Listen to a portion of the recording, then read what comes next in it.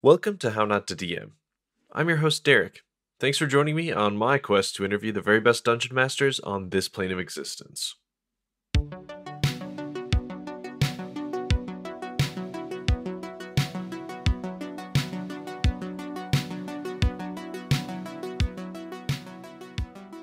Before we get started, I need to shout out my newest patrons, Robert Walker and Robert Hartley. Thank you both so much. You help make the show possible.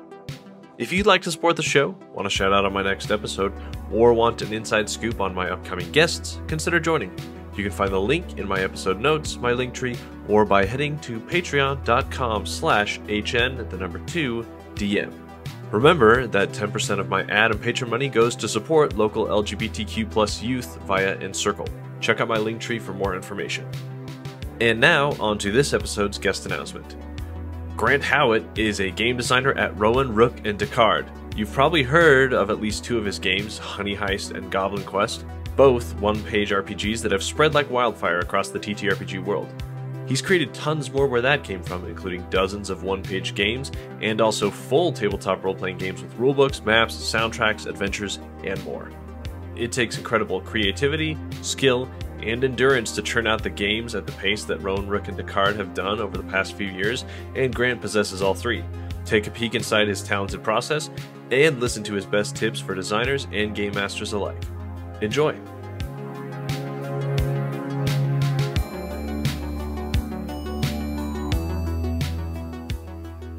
So, my name is Grant Howitt. I am how old am I? 35? Yeah, 35 or thereabouts.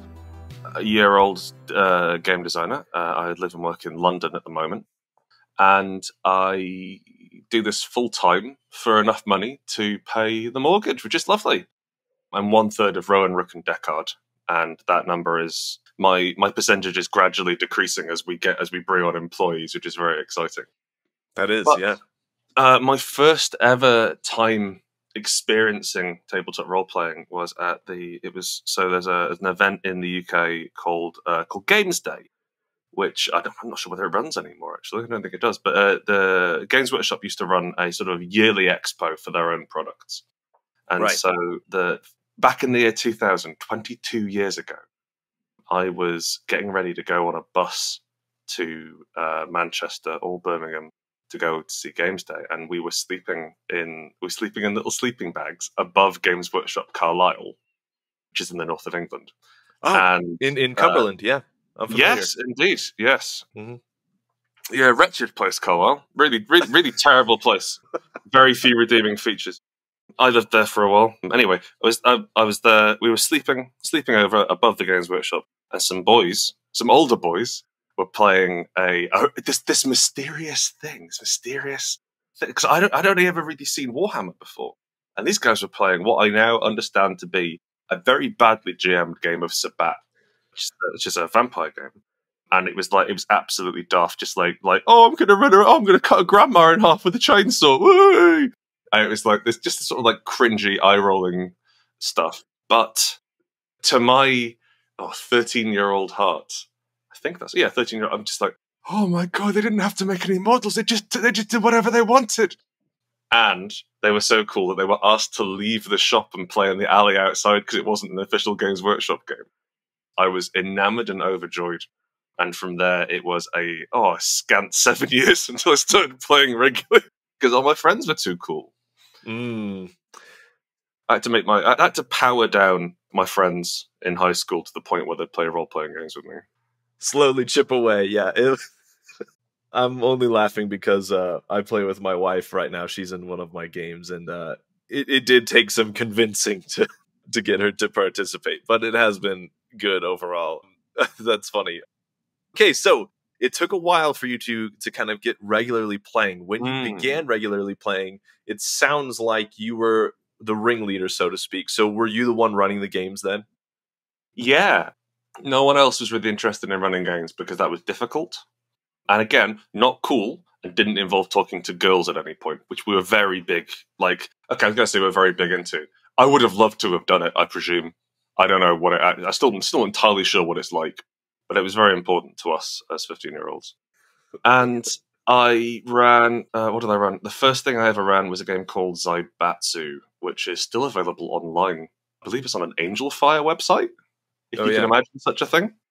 And it's a very basic 2d6 system, and I played on that and got everything wrong. And then I think the bit where I realized that this was what I was actually interested in role-playing games was about halfway through the first session, where I was like, don't like these rules, I'm adding some more. And I put in rules for cool points, which let you do something cool, and just sort of ignore the rules for a bit. And really, cool points, that's kind of a hallmark of my design that's really sort of stuck around for 20 years afterwards. Yeah, it is. We played that. I did manage to get a regular game going on at school in lunch breaks, which was a hacked version of Zaibatsu, the game which I referenced earlier, where we all played ourselves, and evil bad guys were running into the school to try and do some evil business. So there was also just like a madcap shooting, running, jumping game, which was really, really silly and fun. We had like 11 players, and they'd come in and drop out. People, I want a character, and she did that. So that was fun. And so that was my it was fun, but it was never really the main thing I did until I got to university. And then when I got to university, I joined the Game Society. I went to UEA, which is in Norwich in the UK. And really, that was where I found a bunch of other people who were as nerdy as I am and desperate for someone to lead them. You found your people, yeah. I found a group of people I was who it was mutual, and I was willing to exploit them for political power, and they were willing to not do the job of running the society in exchange for me doing it. So, like, fine, okay, great. You came to an accord, yeah. Mm-hmm. So, in all of the years of running various different games, designing your own games, what do you feel like are some of the big mistakes that you have made that are examples of how not to GM or DM? You know, what do you feel like are kind of and they could be overarching problems, they could be very specific problems, but yeah, share with us some of the things that you've learned. So I've got an example from a little bit later in my life. I'd be about 25, about 10 years ago, and I was running 13th Age, which is a really, really good game, which no one's really heard of, published by Pelgrane. It kind of fits in between D&D 4th Ed and 5th Ed by Jonathan Tweet and Rob Heinsu, and really fantastic game. So I was running an ongoing campaign where I was just sort of getting some monster stats and loosely stitching together some adventures and some fights. And then I asked my players, what do you want in the next arc of the campaign? Done like fights in woods and fights underground. And they were like, oh, we'd like some role-playing, Grant. I'm like, oh, fine, whatever. So I put together this relationship map for basically a mystery in the city of somewhere or other. And it was all about like secret cults stealing artifacts from each other, and they had connections to the player characters. And like one of the great things about 13th Age is that it uses these things called icons. And so icons are these sort of like very powerful entities within the world who your characters are involved in or, you know, have relationships with. So I did this big relationship map, and I sat down and was like, right, okay, half the party, we're going to go investigate this. And I throw them the hook. I'm like, right, cleric, wizard, you go to visit the allied temple, and you see a mysterious cloaked figure running across the rooftops with the stolen relic. And they're like, well, I'm not running across the rooftops, I'm a wizard. Hell with this. And just left it. I was like, oh, okay. And so my relationship map just starts crystallizing. Meanwhile, the barbarian is like, I want to go for a drink. What are the bars like around here? It's like, oh, I don't know. One called, there's an owlbear wrestling bar. Oh, cool, yeah, I used to go to these all the time. And so we made up the sport of owlbear wrestling, which mainly involves dressing up as an owlbear and fighting. See, yeah. And because like, otherwise you spend too much on replacement arms. And like that stuck with me. Everyone at the table had fun. The barbarian had fun. Everyone got into it because we built this idea together. And that was no work whatsoever. And I think that the biggest lesson I can give people is all that prep should do is increase your ability to react. Because this is it's a very strange art form. It's a very strange storytelling thing you're doing, where your story it's not even half formed. You have a series of ideas and a series of things like, well, this will work and this won't work, and you have various rules which you can abide by, both spoken and unspoken. But when you plan things out and you're like, right, here's the relationship to this and here's what's happening there, and then basically if at any point you say, well, when the players do X, I'll Y, stop. Because at that point, write a novel, get it out of your system, and build a scenario. Build this big toy box full of stuff that players can go in and mess with. Or write down 4 things you think are interesting. And then wherever the players go, that's where it happens. Nothing, like, you can't get it wrong. You can't say, oh God, you're supposed to go left through here, so the door's in the wrong way, so you can't see it. It doesn't matter. Nothing happens until you speak it aloud at the table. And then after that, you can change it and say you were lying, or, keep messing with it. And I think the biggest thing that I've learned is planning can help you. It can save you time, like in terms of like, I'm going to look up, I'm going to put together 3 fights. So I know that these fights will be interesting and balanced, and I'm not going to have to spend 10 minutes going through the book. Or I'm going to put together, I've got an idea for these 2 characters. They'd be interesting. We'll put them together. We'll have them fighting each other. And then you open yourself and you listen to your players. And that is how you have a good time role-playing, not by prep, which took me a while. Yeah, I think everyone stumbles into that, right? They think, I'm going to create this elaborate thing. And then, like you said, just as soon as people start tugging on all of the threads, it starts falling apart and you realize that it was all worthless, and they remember the owlbear wrestling better. So it's... I will say, nothing's worthless. I want to reiterate that. Like, there's a principle I have for game design, which is a lot of like really established kitchens have a mother of yeast in them, which is like an open pot of yeast which they use to bake bread, like a sourdough bread. And everything that's cooked in the kitchen, no matter what happens to it, those air particles go up and they land in the yeast. So even if you completely burn a meal and have to throw it away, well, it's still yeast. And that's kind of how I view game design and prep and everything, and research is like, well, it's all happened. It's all idea. You can reuse that. You can take it apart. You can learn from it in some way. So I like that. Yeah, it's true. You still will learn from it, and even if they have destroyed half of the web you designed, you have at least other parts that you can use later as story hooks or whatever. So yeah, you're right. You're right. Do you have any particular favorite memories of improvisation, role playing from games that you've run that people still talk about today, or that you remember fondly? Well, there's the example I just gave, I think, which is kind of the keenest learning example in terms of prep versus improv. That's the thing. I find it really challenging to sort of recount role playing game stories in that way, because it's a story. It's a story written by amateurs about a group of people who you don't know, and it didn't happen. And so the stakes are incredibly low. And I have this really lovely story about how our cleric of Tiamat in our fourth ed game many years ago decided that he wanted to really defeat the transdimensional owl, who was his main enemy throughout the game.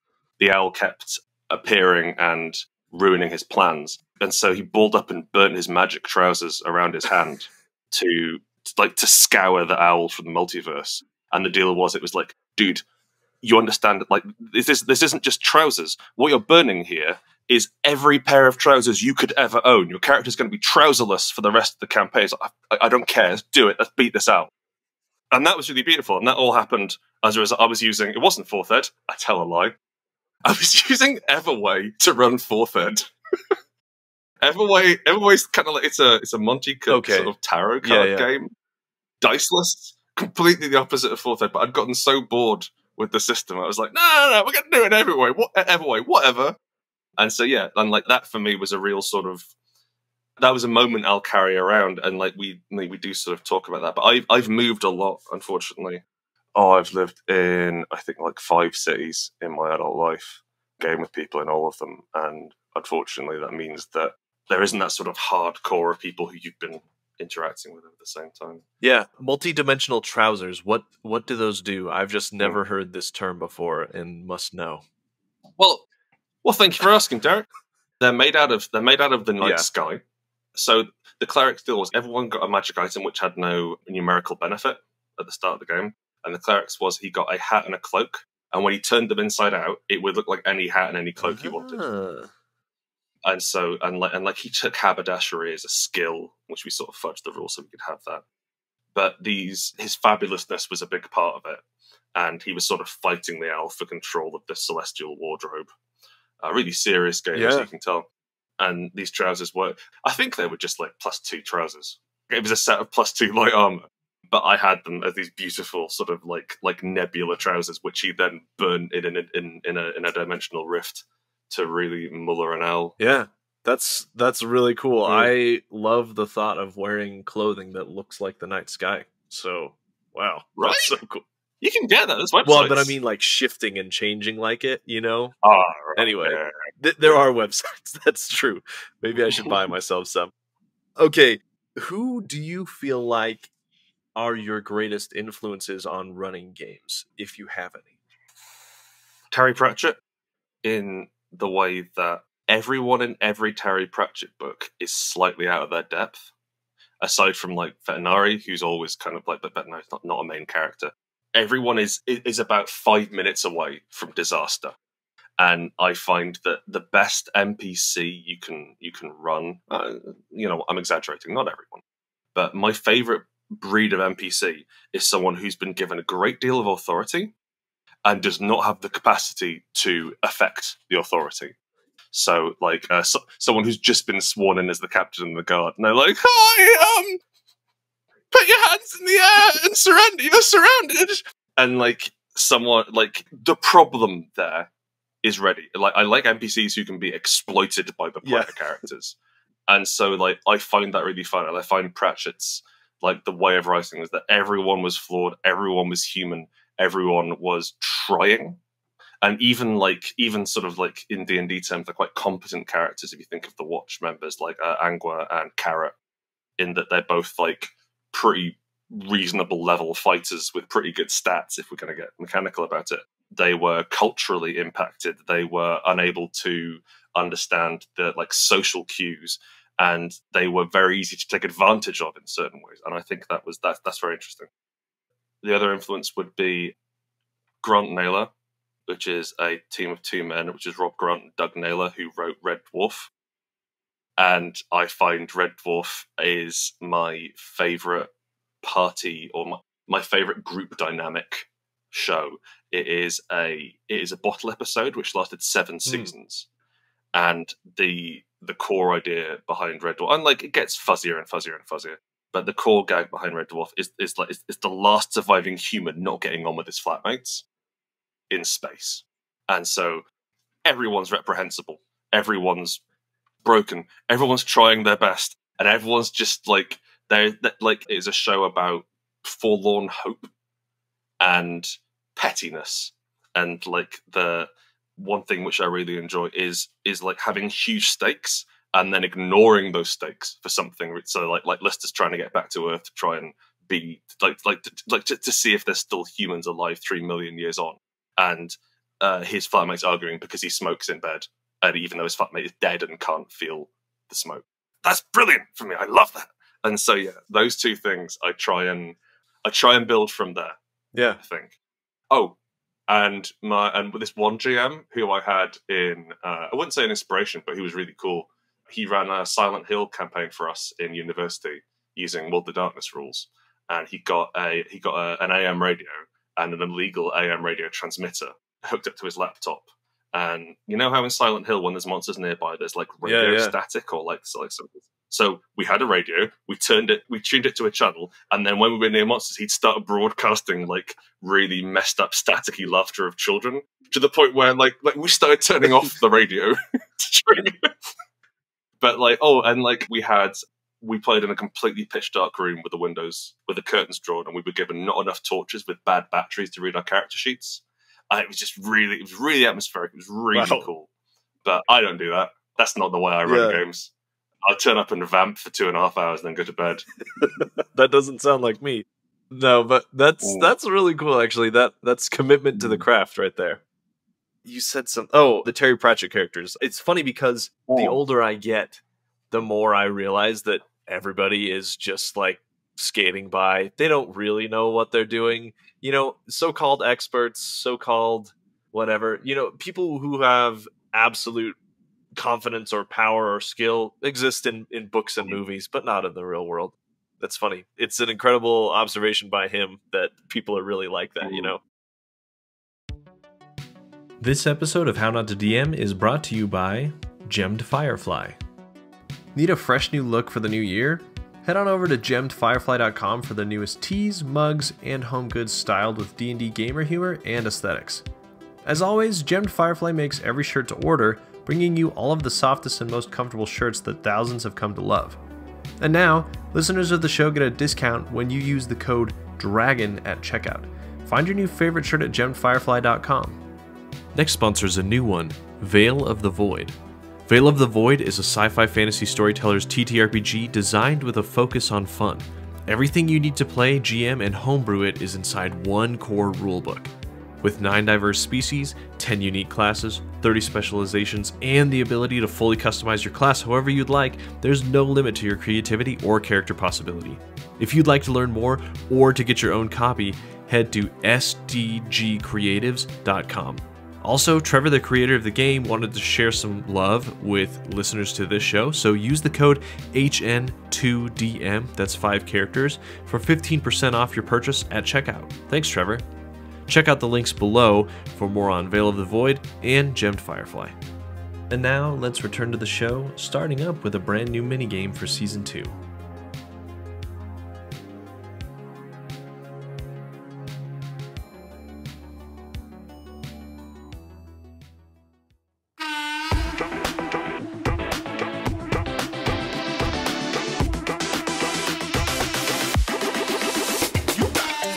Welcome to Quickfire Chaos!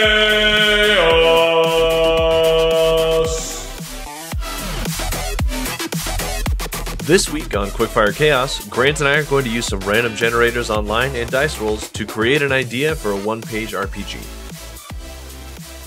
Alright, so just tell me when to stop. Stop. Oh, okay. The theme is addiction. The setting is ancient Rome.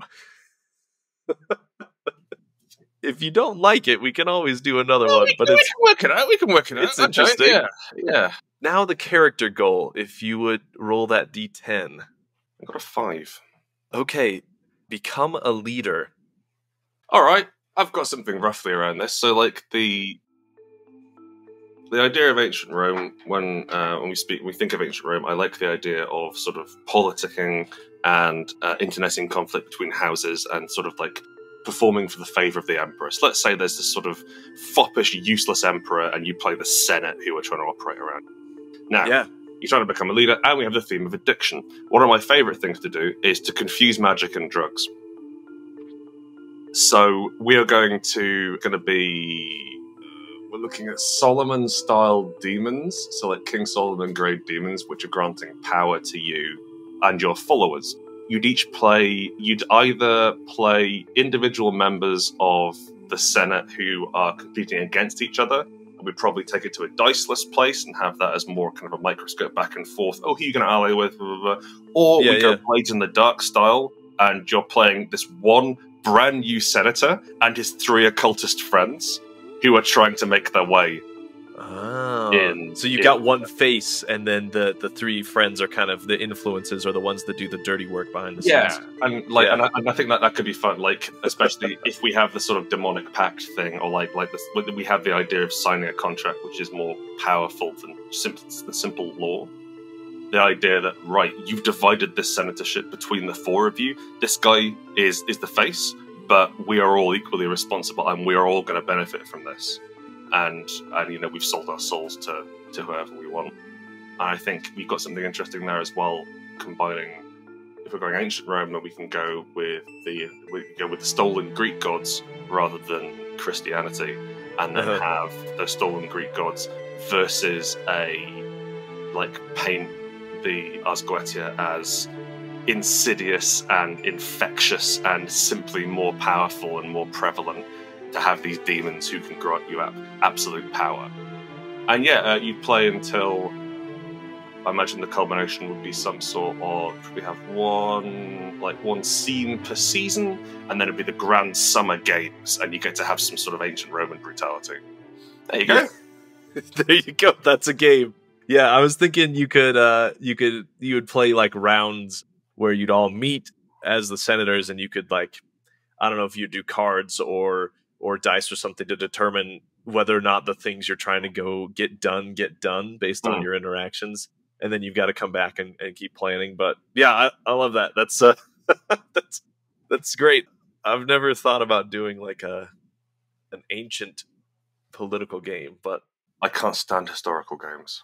Yeah, because you can get it wrong, and then people come at you. Or I played in a Vampire the Dark Ages game many moons ago. When I was living in Australia, I played in the Vampire the Dark Ages game, and we had I think I was playing a German guy, and a couple of other players were playing like two brother French dukes, and they were like around that time there was a strong contingent of Jewish people in France, and they were walking up to the GM and going, "Oh, bonjour, we are the French vampires." And one of the other players was like, they didn't sound like that.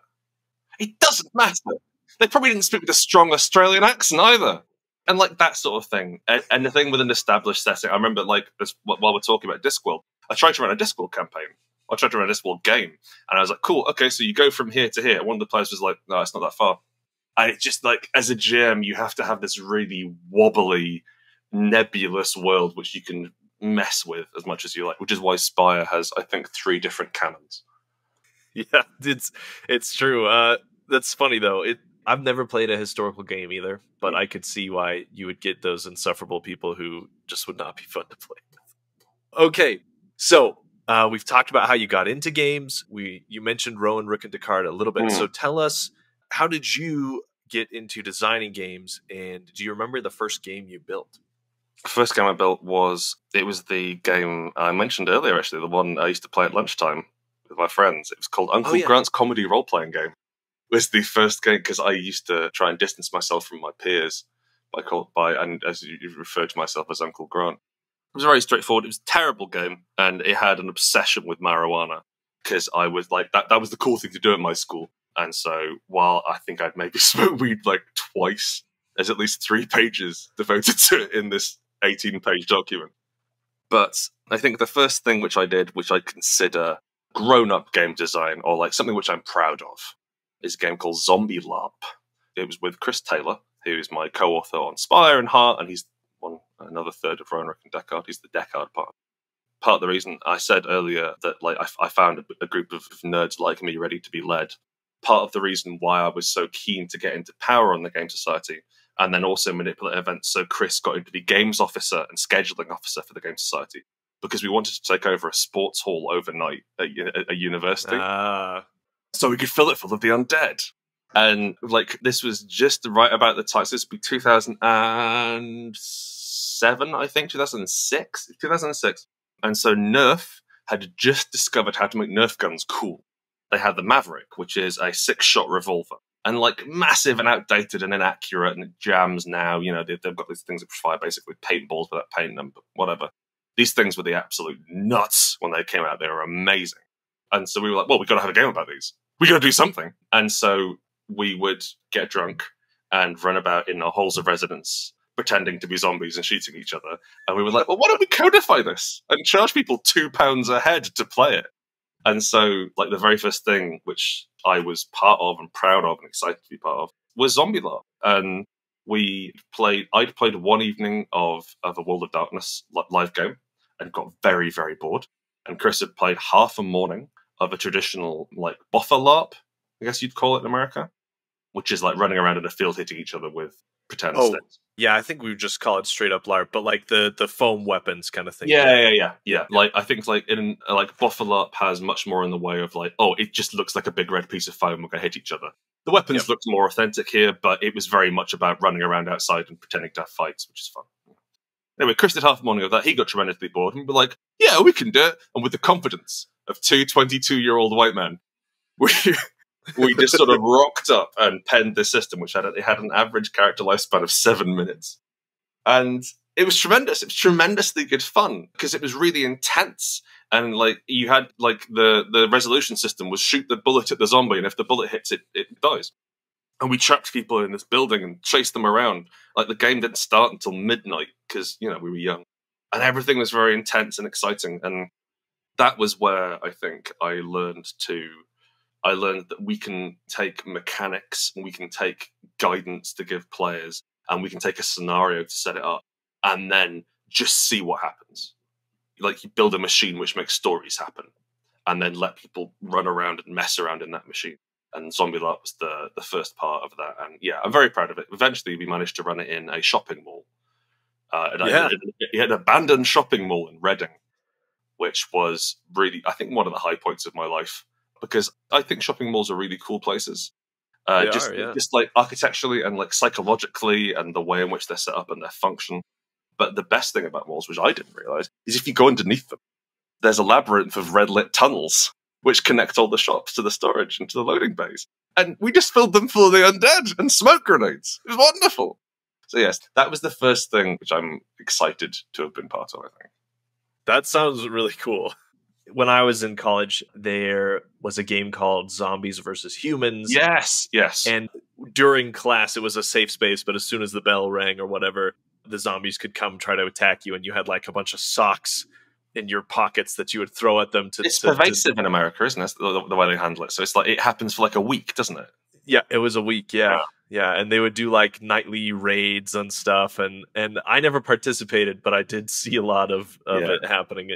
Anyway, that's kind of what it reminds me of. All right, you mentioned Rowan, Rook, and Decard. Number one, which of the three are you? I'm Rook. You're Rook, okay. They're character names. I figured. Okay, yeah, character names. So how did you all start working together, and how is it going right now? It's good. So me and Chris Taylor and Maz Hamilton, who are the three of us who run it. And Maz was also involved in that in Zombie Larp right from the start. They helped with our programming, they helped run our zombies. They were influential in and then like setting it up as a business. Maz has a brain the size of a planet, which is really useful. And we did that, and then I started writing games semi-professionally when I went because I was moving around so much I couldn't like legally work in a lot of countries, so I had to sort of pretend I had to sort of operate out of England, but run a Kickstarter or what have you. And got to the point where Chris and I had written a game together called Unbound, which we recently republished in an updated format. But we've written a game together, we'd published it on Kickstarter, it'd gone quite well, and we were like, actually, we can make a go of this. Actually, looking at the amount this has brought in, we're good enough at this and we can make it happen. And so again, mainly Maz, who oversaw a lot of this. We were on a holiday, the three of us were in a swimming pool in the Portuguese countryside during a break, and I think I was smoking a cigarette and drinking white port out the bottle in a swimming pool. And Maz was like, we could form a business, you know? It's like, yeah, I guess we could form a business. And that's how Rowan, Rook, and Decard sort of happened. We our first goal was to get enough money coming in every month that Chris could move out of his parents' place. That's a good goal. Yeah. And so we've been operating now for, I think, 5 years, and really going from strength to strength. It's wonderful. We have, I get to write jokes about elves for a living. It's creatively fulfilling to have the opportunity to write all these silly one-page role-playing games, but also do like something which is closer to like groundbreaking stuff around the field of role-playing games as art, around things like heart, and to write games about things, to write games that aren't about things, to collaborate with so many interesting artists and designers and writers. It's really a dream come true. So glad that we are earning money from doing it, and long may it continue. Yeah, that's amazing. So Tim Roven, I had him on my show about a month or two ago. I was talking to him about having set something up with you, and he said, this is his quote, "Grant is madcap in the best possible way." So what do you think it is about your experiences and personality that make you such a good and creative designer of games? What is it about your personality that makes you so good? Well, thank you for asking. About my personality, I suffer from a keen social anxiety, and also I'm an introvert as well. So I mask it quite well, and I like holding a crowd. I like sort of performing on a stage. I not had the chance to do that over the last couple of years. But Yeah. I realized that part of the reason, and this is a lot of therapy, it's got me to this point, but part of the reason why I enjoy making role-playing games so much and why I enjoy not necessarily running them, but writing them, is because I rely heavily on a list of internalized rules for socializing and sharing public spaces. So, like, it is a nightmare for me to get on a bus because I'm like, I'm standing in the wrong place. Oh no, when should I push the button? Oh, that guy should turn down his phone. I can hear his music. And just like, so like I am hyper vigilant around that, and it is exhausting. But it means that basically writing a series of rules for social interaction with my friends gives me an outlet for that. So there's that. I think also and again, personality-wise, I try really hard not to care about anything because I don't want to. I don't want to get hurt, and that means that my games are often quite short. They're often viewed as quite silly, and they are one-shot or explosive, or like no, we're not building something beautiful together. This isn't something which is introspective or intimate. This is big and loud and happening, and we have a laugh, and then we move on, and we don't need to think about it or feel anything. And that means that you end up with honey heists and goat crashes and sort of like play these agents of anarchy in this really straight-laced world. And that is my, like, comedically straight-laced. That's my, what's the word? Trademark? Copyright? Signature? Yeah, thank you. That's the one. That's my signature. Yeah. In that you are a bunch of horrible little goblins trying to do something that the grown-ups don't want you to do. Yeah, and that's funny. The idea of like not having big like moral lessons or whatever in your games. I guess now that you say that, I can definitely see that. It reminds me a little bit of, I'm not sure if you're familiar with Seinfeld, the TV show. Oh yes, absolutely. But the producer, Larry David, at the beginning of the show said, "There's going to be no hugging. There's going to be no learning. There's going to be," he had like a bunch of rules about how the characters couldn't like learn lessons and like get closer together. It was just about them being terrible people the whole time. So that's kind of what it reminds me of. I will say, that's been softening, and so like Heart is about dying in the best possible way, which is another thing which I've been working through in therapy.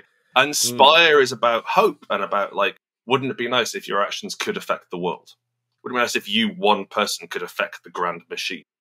And so there's a cathartic experience there, and there's a frustration as I grow up, as I get older. My games are like, each one is therapy, and the more I write, the more into my head I'm letting the reader. It's not a great place in there quite often, but it is quite funny. So there's that. Very interesting.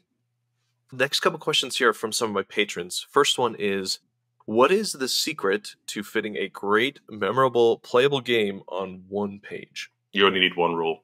You need one rule, which is the core mechanic. And then anything else you write after that is cruft, and people won't even remember it happens. I cannot understand how people don't get all the rules in Honey Heist. A majority of the people don't get all the rules in Honey Heist. I'm going to say it's one page, and like 30% of that page is drawings of bears in hats. It's not complex. But for some reason, people are like, right, okay, that's the mechanic. To hell with the rest of it. And so anything you put on a one-page game, especially if it's small and text-heavy, people might glance at it, but they won't remember it. So you get one mechanic which can do a lot of heavy lifting, and then rely on the GM. What you can use the sheet for is tables that play well together. So if you have a single D20 table, fine, whatever, and each player rolls on it once, it's not going to generate a lot of stories.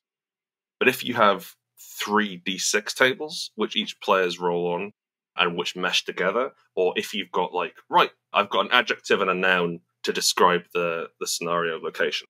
With those, you program in a wide variety of possibilities. And part of my job, which Joe Dragon actually was talking about this as well, getting lists right is really hard and very easy to do badly.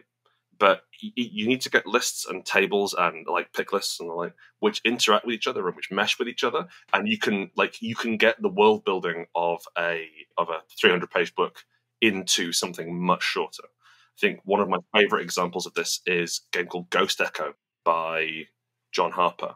Definitely a forerunner to Blades in the Dark, forerunner to Ghost Lines, which was Blades in the Dark's kind of dad.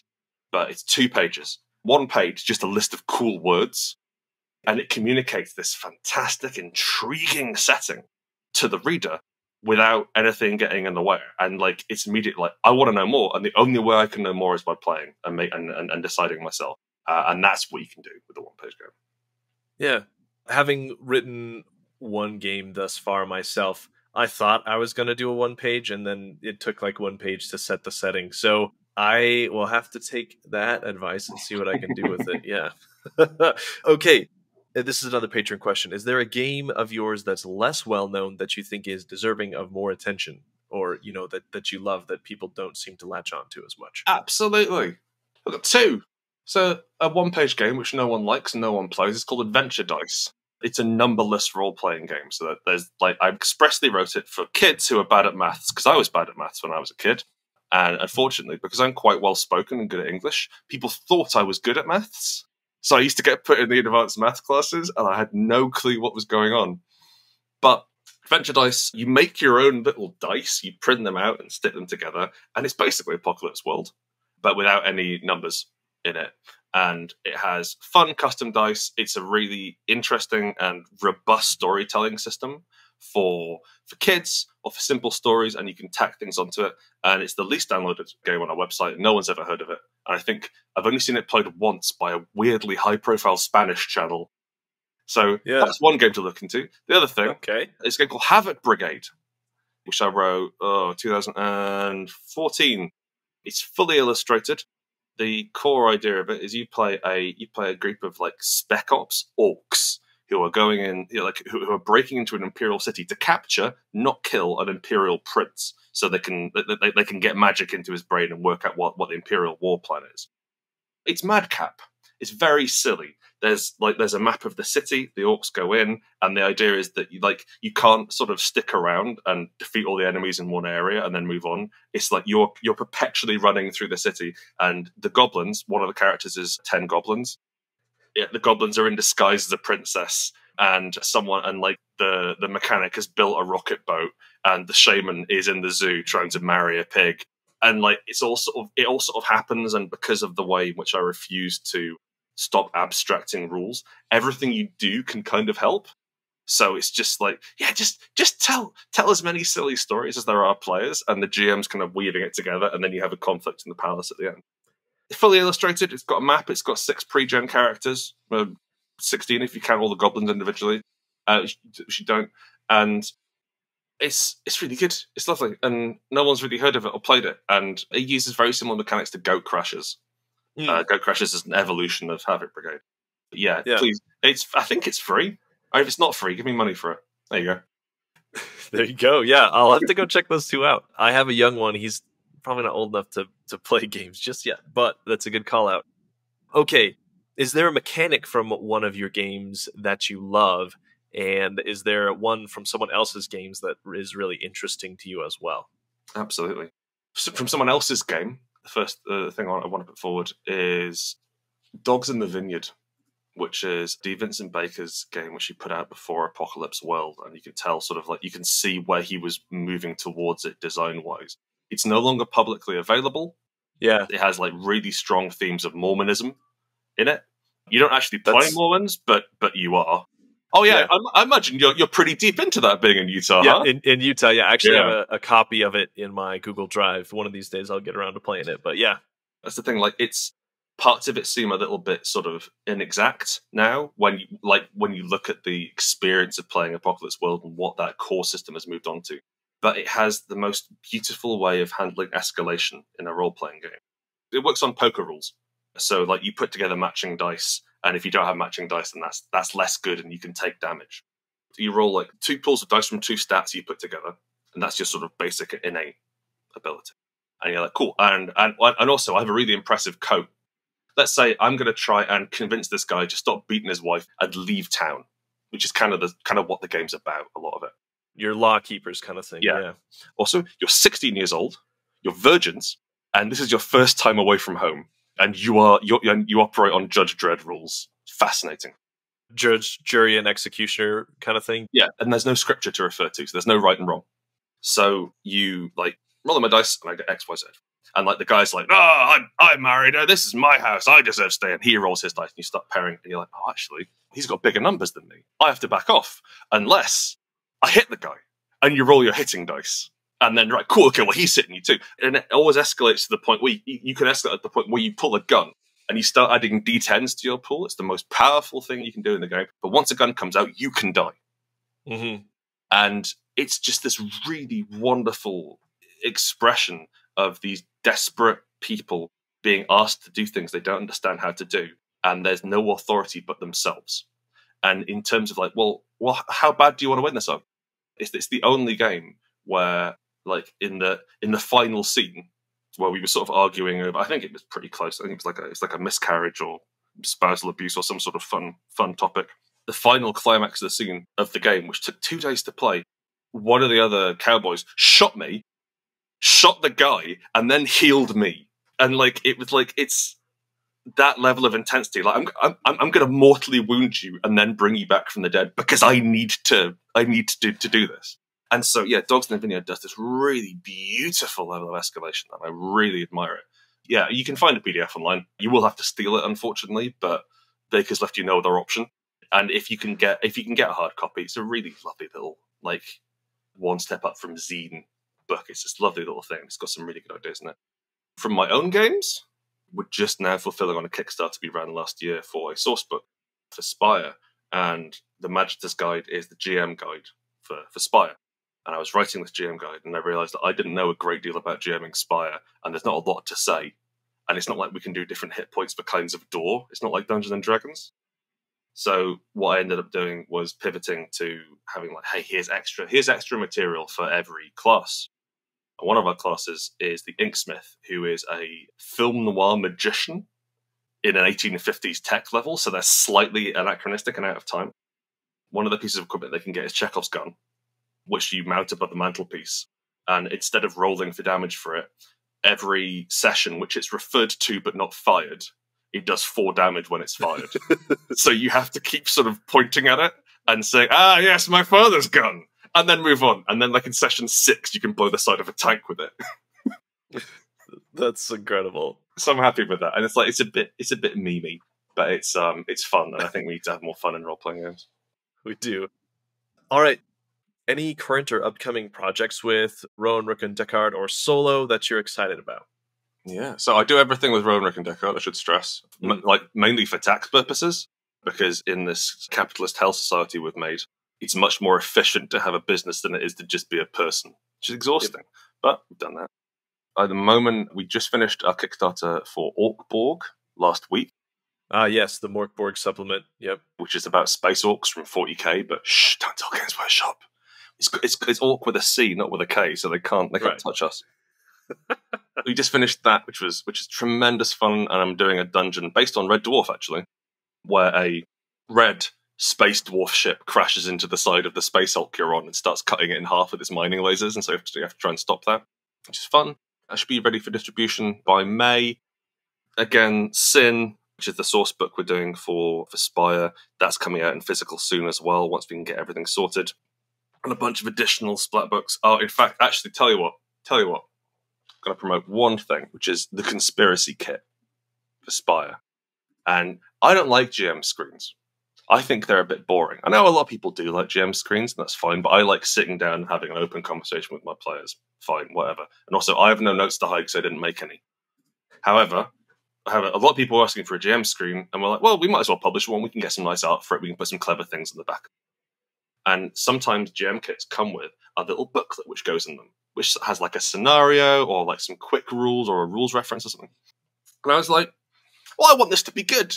So actually what I'm going to do is write a 60-page rules booklet, A4, which has 12 NPCs and 6 places. And each NPC has a picture. And then basically, as I was talking earlier about different tables, 8 different tables which you mash together to give them a series of exploitable flaws and loved ones that you can threaten, and then a way of weaving them together into a conspiracy which you're supposed to take over.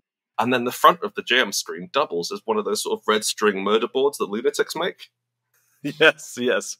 And it fits in fiction. And so we're doing that. And so if you want if you just want some interesting ways to do NPCs and to look at how to build a campaign, buy that off us. I love it. All right. Parting words of encouragement to budding game designers and GMs out there. I've got one thing which I say quite a lot. I'm going to reiterate it here. If it says aspiring game designer in your Twitter bio, take out aspiring once you've published a game. And it has never been easier to publish a game than it is now. There are so many avenues available to you. And it doesn't have to be popular. It doesn't even have to be good. Just say game designer. And then whatever. Because the only person who's benefiting from you putting aspiring game designer in there is your rivals and people who you don't want to be friends with anyway. You are a game designer. You design games. Go do it. Embrace that and have fun. I love it. Where can people find you and your work online? You go to rrdgames.com, which is the shorter and easier version of Rowan, Rook, and Decard.com. You can see everything we've written together and all of our one-page games. I think we're up to about 65 one-page games now, and they're all pay what you want.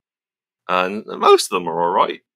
We've got, all sorts on there. And if on Twitter, you can follow me at GSHowitt. That's GSHOWITT, which is mainly pictures of toy soldiers that I build, because that's what I do when I'm not writing role-playing games. I relax. I'm getting to scratch building, so I've been making my own soldiers out of putty and plastic card, which is very difficult and very rewarding.